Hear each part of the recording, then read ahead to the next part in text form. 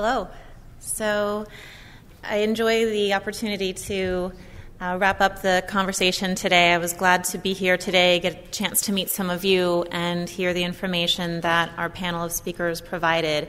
This is similar to how we structure our own educational seminars. I'm from the Pennsylvania area, Allentown, Bethlehem, Easton area, and we always try to follow the technical, clinical information with what we call the other part of cancer care, the psychosocial aspect. So our goals for this portion of today will be to, first, I want to introduce the cancer support community as an organization to you, and then also give a nod to our sister organization, Hope Connections. Some of you might be familiar with that group in Bethesda, Maryland. They had been a part of our network, and they really, like I said, our sister organization to us. They're doing similar work with high standards of care. So this is the similar information that I share, I think could really apply to them as well. And then I'd like to talk a little bit about distress that's common after a cancer diagnosis and through treatment. And then talk about how to sensitively talk to one another, get support, seek out resources, and help each other cope.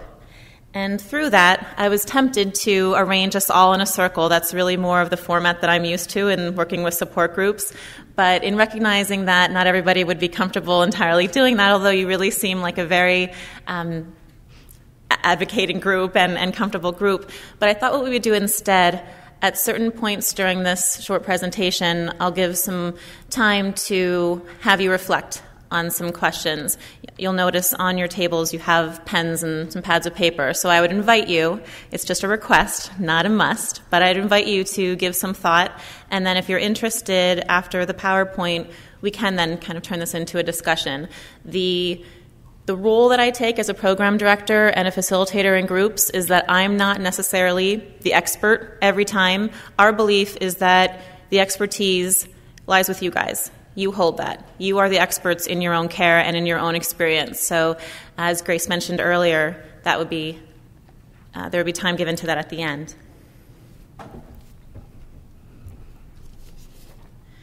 So briefly to introduce Cancer Support Community, we are, as an organization, about 30 years old. We started in California as the wellness community. We have a Dr. Benjamin, different than the one we heard from today, but we have a Dr. Benjamin who was our founder. His wife had cancer, and he found that her medical treatment was adequate, but the part that was missing was the psychosocial piece. And some of you might remember Gilda Radner from the original Saturday Night Live crew.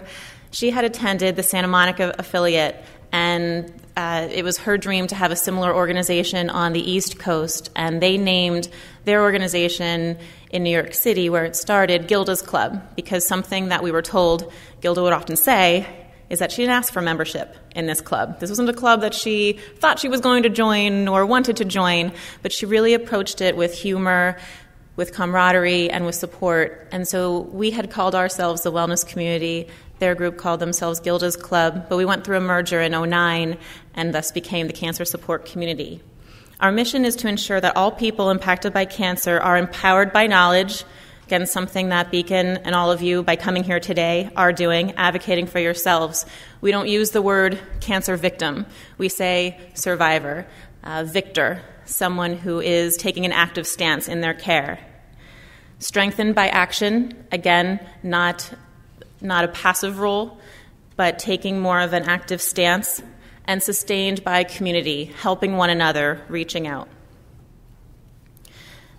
The patient active concept is really a belief that is interwoven through all of our programs, and basically that speaks to the fact that if you take an active stance in your care, if you partner with the doctors, with the social workers, with the nurse navigators, with the surgeons, you are going to increase your quality of life because you'll be more informed, and hopefully through that decrease your level of stress. And that in turn, we hope, will enhance the possibility of recovery. Just some examples of the programs that we offer, all of which are free to people who have been affected by cancer. All of us across the network have weekly support groups for both family members and the person going through cancer treatment. We do have diagnosis-specific groups.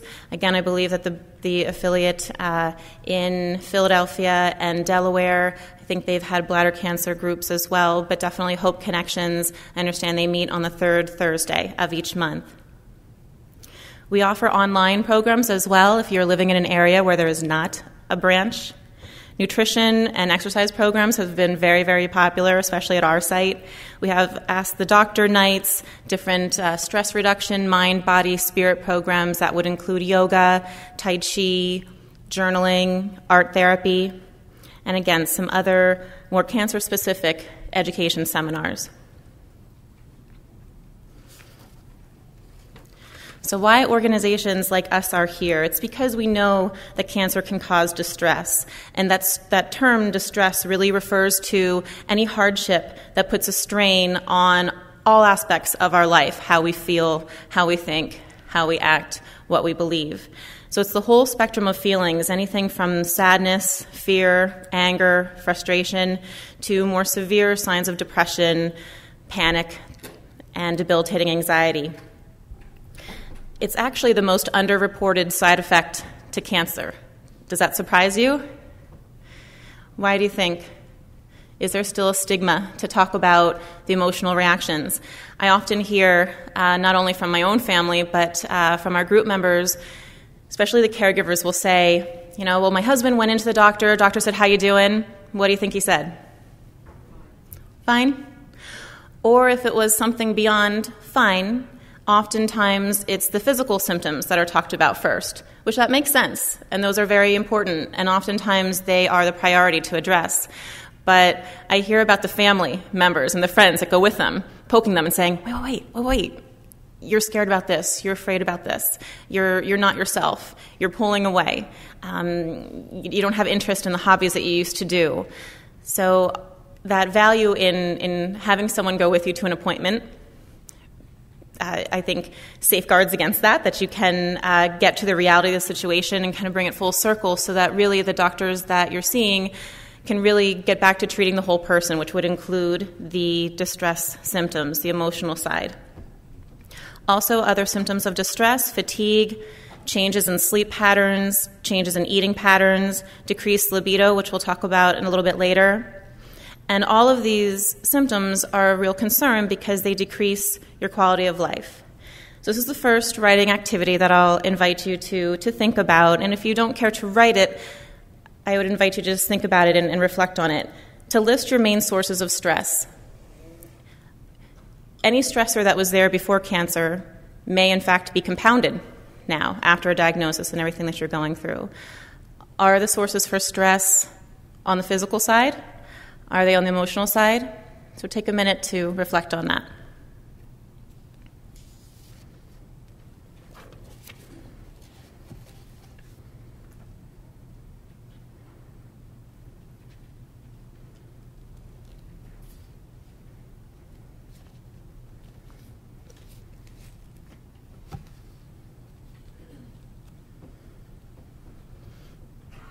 And as you're doing that, I'll cover the stages during the cancer experience when distress symptoms are most likely.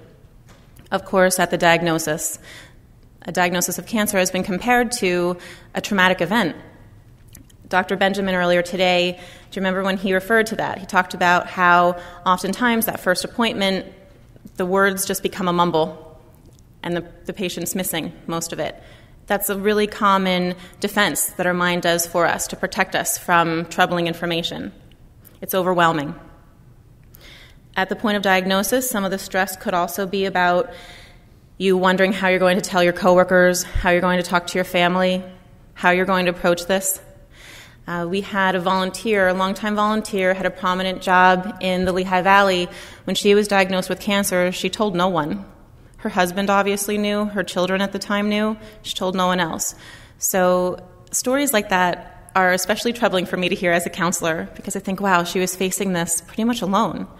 But it was so stressful to her that the way she explained it was she needed that sense of normalcy.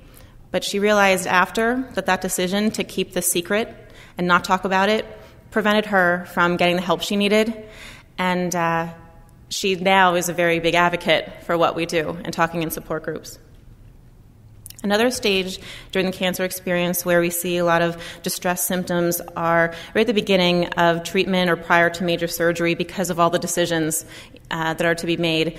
all morning I was listening along with you about all the treatment options and the statistics. Reviewing that and deciding what is going to make most sense for you all can cause a great deal of distress. Also, once treatment starts, managing the side effects can be very difficult. The doctors talked about the impact on the lymphatic system. I know that in our groups, we hear that as such a main source of stress, the risk of lymphedema and managing that. Also, this one I think might surprise others who haven't had a close experience with cancer, but another stage where this is very likely is at the end of treatment.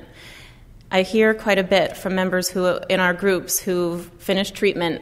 Their family says, "All right, you're done. You're great. Okay, you're back to work," or you're back on the team. "Okay, it's over. It's behind you." How many of you, when you think about that, would say that it's behind you, that it's over, that you're fine? This experience changes you, possibly because there are some longer-term side effects. But even aside from that, this whole experience changes you. We talk about the new normal. Is that a term that any of you have heard? The new normal. What's your life like now after you've been changed? And there's an example that I have, too, with hearing from one of our longtime group members.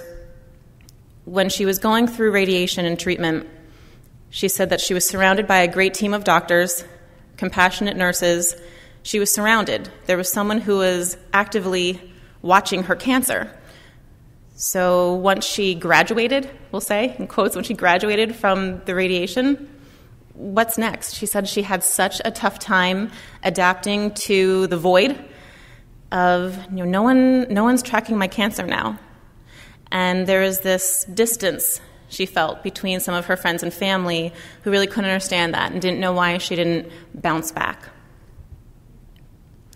Also, Dr. Riggs gave the poignant example of the anxiety around scans. So after treatment ends, if it's 3 months out, 6 months out, a year out, our members refer to that as scan anxiety, the worry that happens before a scan, kind of that up and down feeling. Also, another stage is that recurrence or metastases, or when there's a change in prognosis.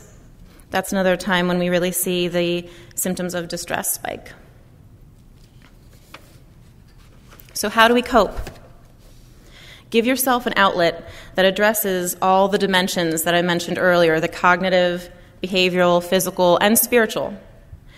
And in doing so, we know that it'll decrease hostility and resentment. It's an outlet for anger and frustration.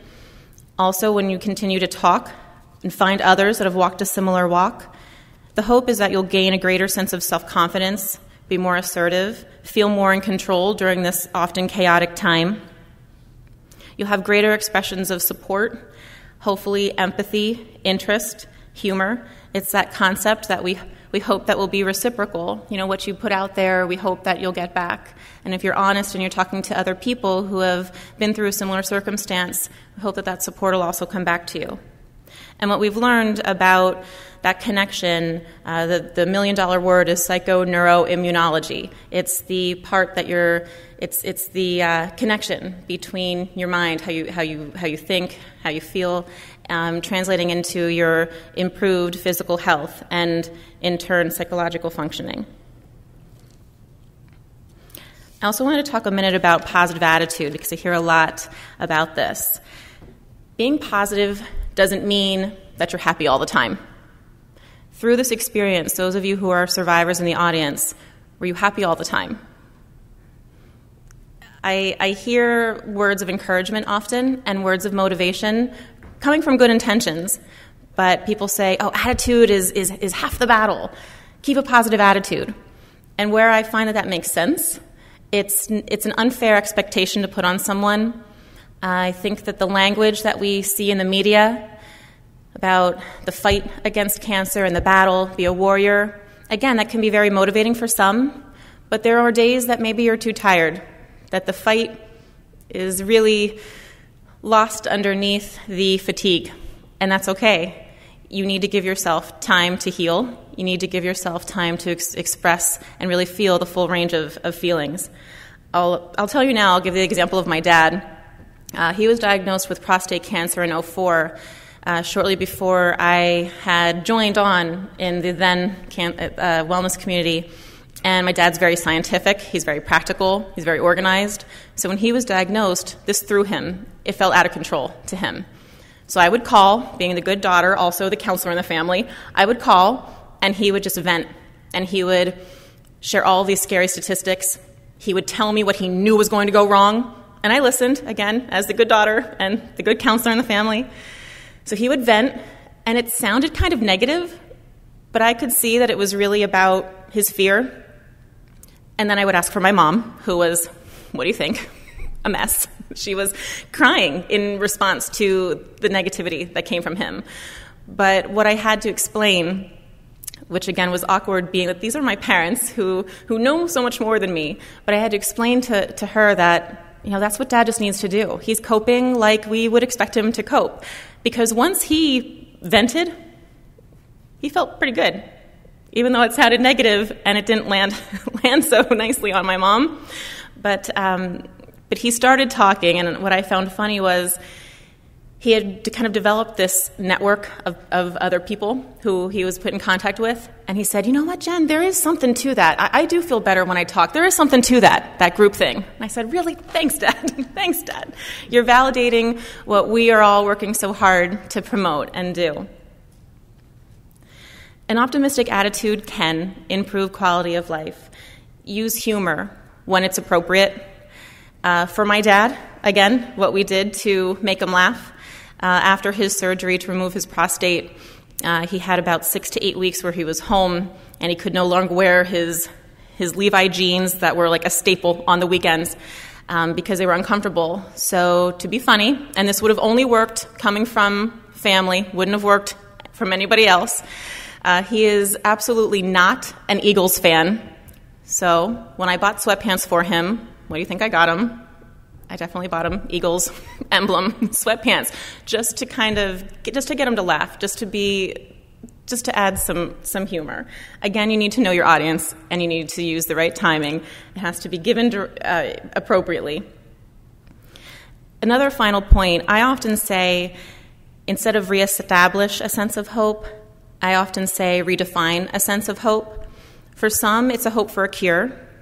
Others, it's a hope to tolerate treatment well. Others, it's redefined in reaching the next milestone. It ties into developing realistic expectations, planning for short-term goals, planning for long-term goals. So this is where I'd invite you to either write, if you wish, or reflect on, where do you find a sense of hope? What reinforces it, or who reinforces it? Who do you surround yourself by? How do you coach yourself? What's the inner mantra that you say to tap into that optimism and hope? And what are your goals?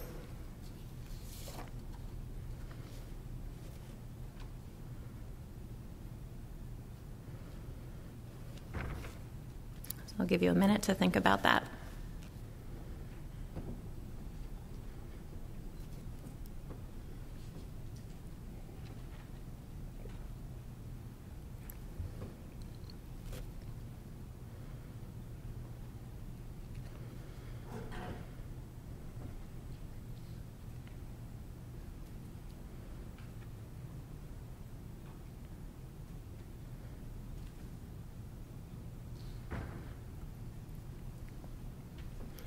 Moving along, the next part of my presentation, I wanted to really address the less talked about side effects to cancer, intimacy. I've read in the publications that bladder cancer specifically, the elephant in the room. Have you seen that on publications, especially from BCAN and on the internet? The elephant in the room, and I'm wondering why there is such a stigma. I think over the years, possibly the help from celebrities and other awareness campaigns, now it isn't so embarrassing to wear T-shirts that have all kinds of announcements about breast cancer. We're saying those words more. Lance Armstrong and the Lance Armstrong Foundation campaigns, now we can say the words comfortably testicular cancer. So if we can say those words, can we talk about bladder cancer? Can it be talked about? Can it be brought into light more? It can be tough to talk about And it can be tough to say those words cancer, and it can be even tougher then to talk about some of the other side effects that impact our intimacy and sexuality and body image. I thought that Dr. Rasner did a really nice job covering some of the discussion on the physical obstacles to intimacy, mentioning the recovery from surgery, not only the healing time, but depending on the extent of the surgery, like she mentioned, there could be other implications. For example, if the prostate was also removed, or for women, if the vaginal wall and other surrounding organs were affected. Also, chemotherapy. We know that chemotherapy drugs attack fast-growing cells. That also includes fast-growing cells that would be hair. So hair loss is often a side effect. Also, mucous membranes are fast-growing cells. So that ties into the genital areas as well and could pose a physical obstacle to intimacy and sexuality. Also, again, I think that she did a great job talking a little bit about stomas or ostomy surgery. Pain can be another physical obstacle to intimacy, whether that's pain from bleeding or burning sensations after a surgery or treatment, or also pain in terms of discomfort during healing. Fatigue is what I still hear as the number one side effect, physical side effect to cancer. So that also can pose an obstacle to intimacy.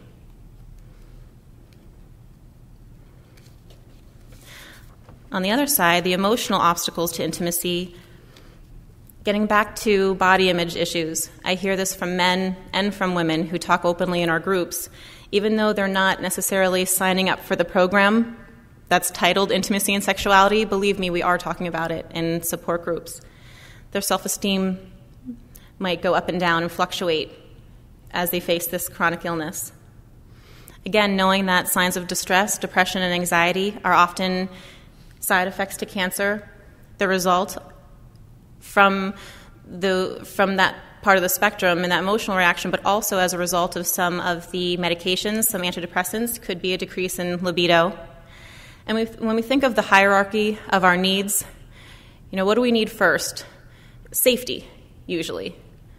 Safety. We need to pay attention to our physical health. That's the priority, which again makes sense. But it's important to also look at what else we might need. We might need a boost to our self-esteem. We might need to reduce stress. Unfortunately, guilt and blame may still be a very significant, take a significant impact on someone who's diagnosed, especially if he or she's questioning, why me? How did this happen? Could this have been prevented? I really think that they're unfair questions. I think it's so much more productive to look at where you're starting here and where can you go forward. But if someone is really faced with that struggle of guilt and blame, that could also get in the way of intimacy. Also, the fear of the unknown. This ties into the fear of recurrence. I'm thinking of a couple who had come to our programs for quite a while where the husband had a recurrence, was very scared, wondering what was going to happen, wondering how his wife and his children would handle things. And what he started to do was he started to sleep on the couch, partly because that's where he was most comfortable. But what he started to reveal was that he was starting to detach because he thought he was protecting her. So he was sleeping on the couch so that she would get used to being independent. That was his interpretation and approach. But what do you all think that did? She would come into the caregiver group and share how she just wanted to be close to him. So that protection actually was counterproductive. She wanted to be around him as much as possible. And they needed to really talk that out.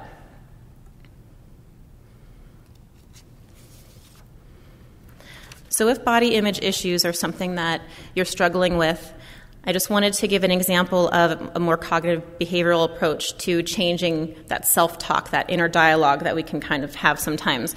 Listing 3 negative thoughts related to your sexuality, your body image, and then replace those. This is quite simple. Replace each negative thought with a positive thought to counterbalance that self-talk. So for example, usually these negative self-talk messages are more general. They're not always realistic. It's based on a fear that you might have. So what I might hear is, I'm no longer attractive. Everything is ruined. I'm no longer attractive. So if that's the mental self-talk, imagine what that person will convey to a partner, to someone who he or she used to be intimate with. So in this cognitive behavioral reframing, changing that to only one part of my appearance has changed, but it doesn't define me. So just little tricks like that to just counteract some of the negativity that you might face while you're stressed out, while you're feeling more vulnerable. Also, there are some ways to explore, to redefine how you might express your sexuality, discover new ways that don't involve intercourse, more gentle massage, more attention to other parts of the body. There are sex therapists that can really be helpful in talking to partners about trying a new sexual position, maybe on your side, in a position where the device, the pouch, won't come between you and your partner, a position where, getting back to more of the mental side, emotional side, a position where you might feel more comfortable and more confident. But really, I keep coming back to intimacy as far as communication. It's so important to talk to your loved ones, to talk this through, talk about what interests you, what you need, when and where you're most comfortable with touch, how you might redefine that together so that misunderstandings don't happen. So again, this is the last little writing activity to think about what questions or concerns do you have? What do you need as far as affection, as far as intimacy, as far as communication? What could be changed? So I'll give you a minute to think about that.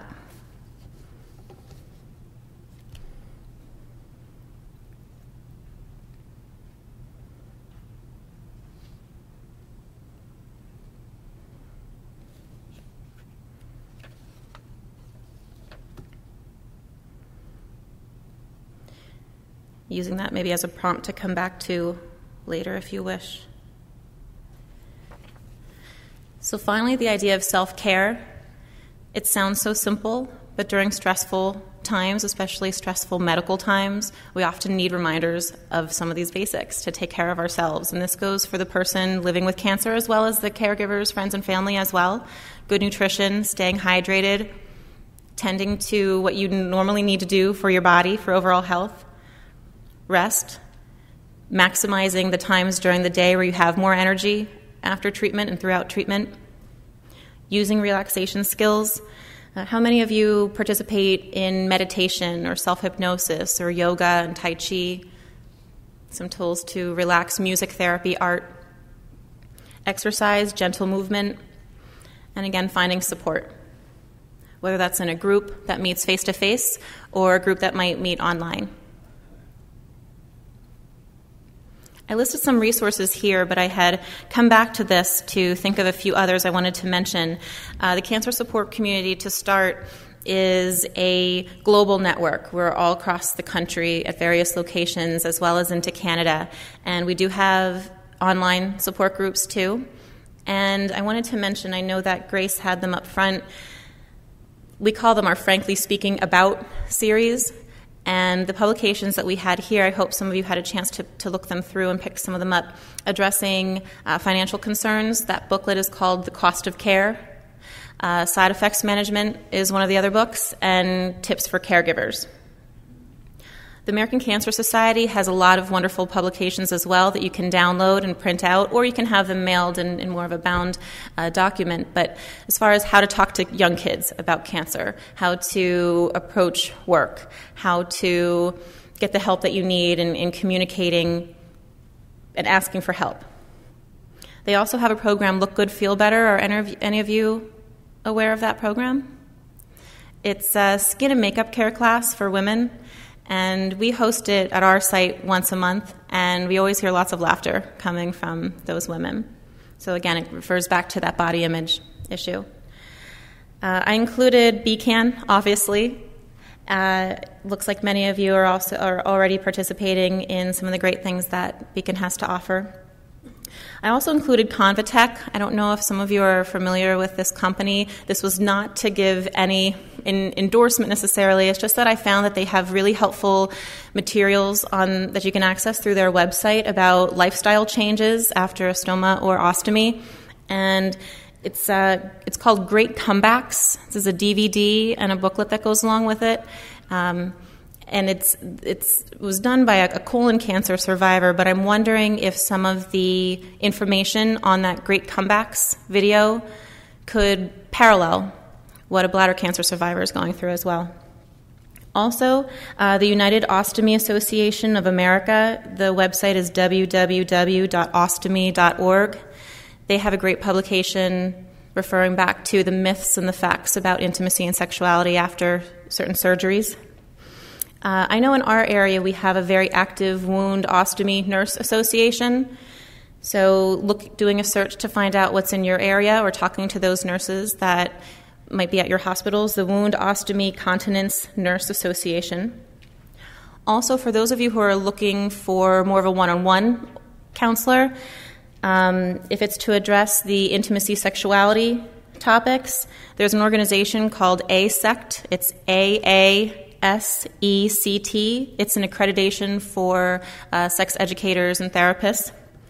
Or if you're searching generally for counselors, you might have trouble finding one that says specifically that he or she sees people who are facing cancer. That might be very specific. That might not come up in their short bio.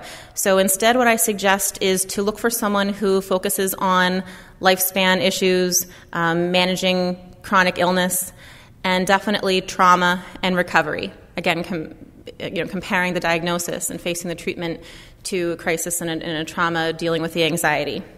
So searching on the National Association for Social Workers and American Psychological Association and the National Board Certified Counselors to try to find someone in your area that you think might be a good fit.